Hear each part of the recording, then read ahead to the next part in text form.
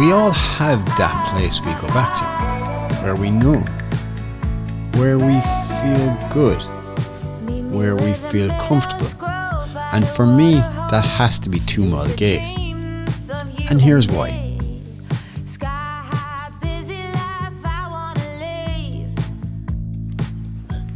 Good morning. How are you all today in this beautiful morning? Well, it's not beautiful, it's a bit grey and dull. But yes, welcome to this week's episode where I'm going to take you on my first Vlogaversary. So what is a Vlogaversary? Okay, so I started YouTubing last year in the middle of January and I posted my first video on YouTube. Now, I really enjoyed the whole process of it. It takes a lot of effort, but you always get back what you put into it, kind of things, you know. Now, I currently have 33 videos on YouTube, and I have, how many? 509 subscribers with 26,000 views, which is absolutely brilliant. I love it. Those numbers aren't going to break the bank. They're not going to be unbelievable, but they're unbelievable to me. And to get where I am today so far is just unreal. I'm so delighted that I actually got up off my arse and decided to do this whole YouTube crack, you know. So I'm here in a place called Killaloo, where it all kind of started really, and yeah, this is where the vlog first originated, called The Pile of Vlog. I'll set a link to it up here. It's not very good. I've come a long way since then. So yeah, and I've got a load of new toys. I've got the DJ running with me here. I've got the, what's that called? The slider, the Rhino slider, and a few other bits and bobs. So yeah, I'm gonna go take some photographs where it all started in Killaloo, 2 Mile Gate. Alright. My Vlogaversary coming up, I'm delighted to say that it can take me the whole way around Ireland and even abroad to England, Isle of Skye, Lofoten Islands and Lanzarote. And I'm currently gearing up for a trip to the Dolomites with BG Landscape Tours. Vlogging at times can be very, very challenging, as you have to do 3 times more work on the day, carry a load of more gear, which isn't really a bother to me, and don't get me started on editing the vlog. It can be seriously painstaking at times. In the Killaloo forest there is not much to photograph or even video. It's still too early in the season for some nice foliage. So I'm just on my way through the forest now, and conditions are okay. Sun hasn't peeked over those mountains yet. The colour isn't fantastic in the sky. I'm still going to shoot away if I can, but I was hoping for glass-like reflections on the water, but it doesn't seem to be like they're there, especially on the right hand side, which I normally go for the sunrise. So I'm just coming over to the left hand side instead, and we're going to get the Mavic Air, the Mavic Pro 2, which I acquired a while back. So yeah, looking forward to using that now. So yeah, even the one spot where I wanted to shoot is getting overgrown. I think I need to come up with a chainsaw and cut back some of these protruding trees. So yeah, we're going to go down to the last jetty, and fingers crossed we can get something. Otherwise we're going to have to go to the other side and shoot really long exposures to help try smooth out the water. Don't want to do that. But there's hope here. There is hope. Have a quick look now. I'll spin you around.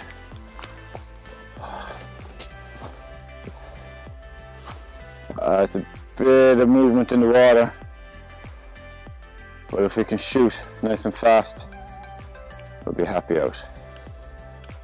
So here I'm doing a bit of pre-Photoshop work.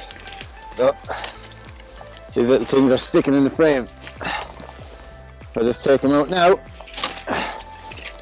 So, be better for me in the long run, you know? Oh man, I'm actually starving now that I think of it. Oh, it's the joys of waking up late for your destination. It's my own fault. I'm no one to blame but myself.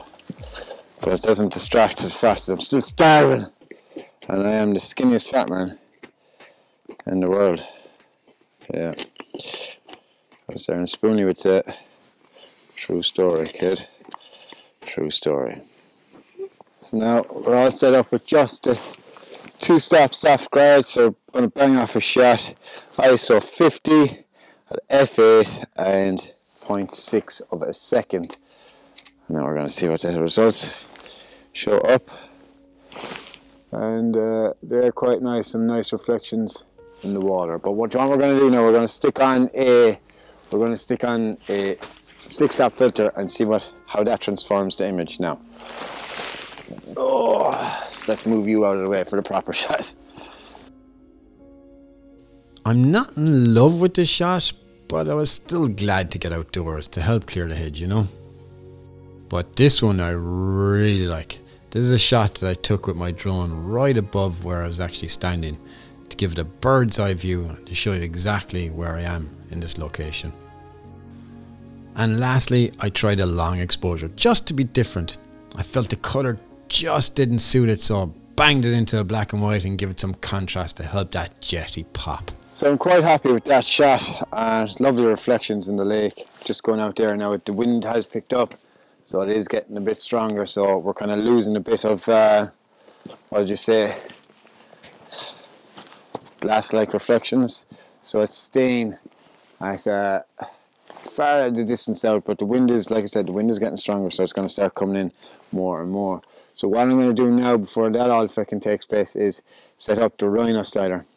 And what a Rhino slider actually is a time-lapse tool, and it's going to be able to enable me to shoot a time-lapse, but it's going to be able to move the camera from X to Y, and it gives some really, really lovely results. I'll link a video to one of them from Norway that I did up here. Go do check that out. It's quite awesome, really, to be honest.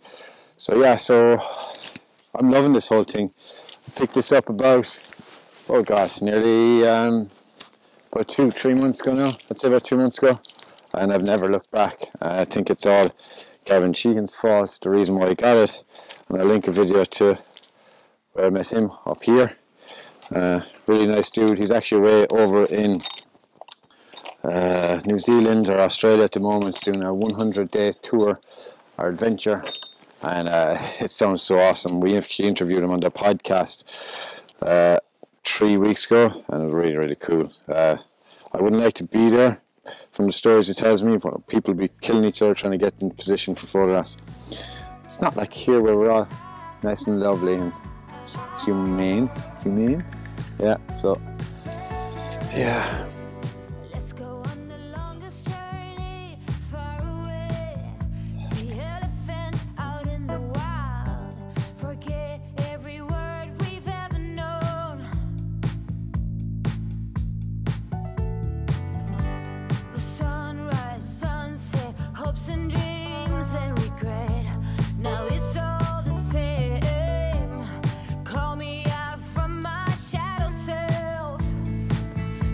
Oh, there's life in the bird. Enter device. We will still updating. How it's updated. Ready to go. Thank you. Right, let's go.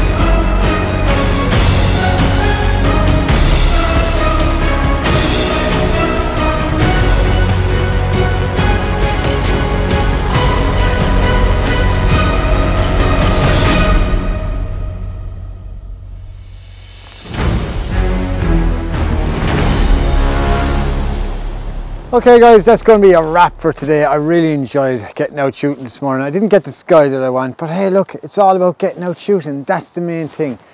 Thank you very much for tuning in for this episode guys, and I want to wish you all a happy new year. And what I've done in the last year has just been absolutely simply amazing and mind-blowing to get where I am today. With the Irish Photography Podcast, it's been a blessing in disguise with my mate Darren J. Spooney. I'll leave a link to his channel up here. And he's such a gent, such a nice guy. Don't hold it against him, he is from Cork, but you know what I mean by?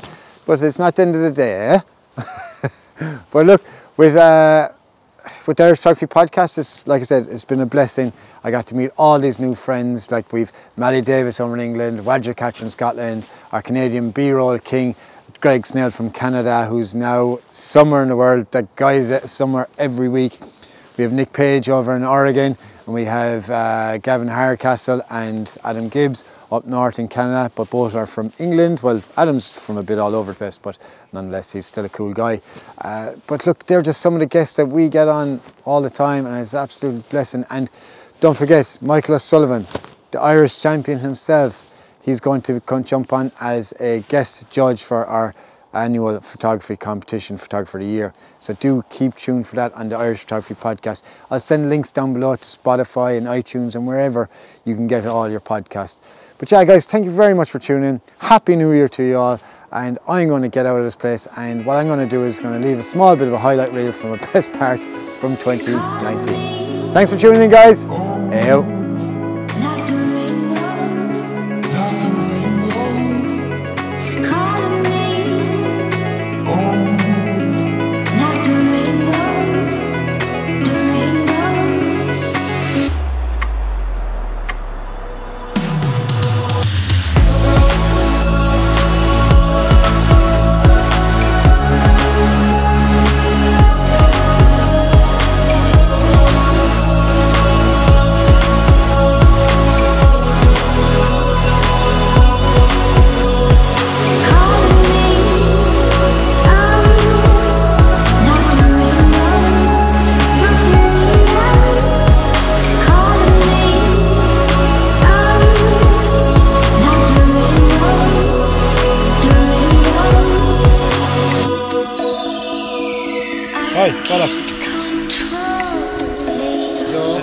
He's over there. I can see it's all reversed. I don't know what I'm doing. Yeah, you're too tall.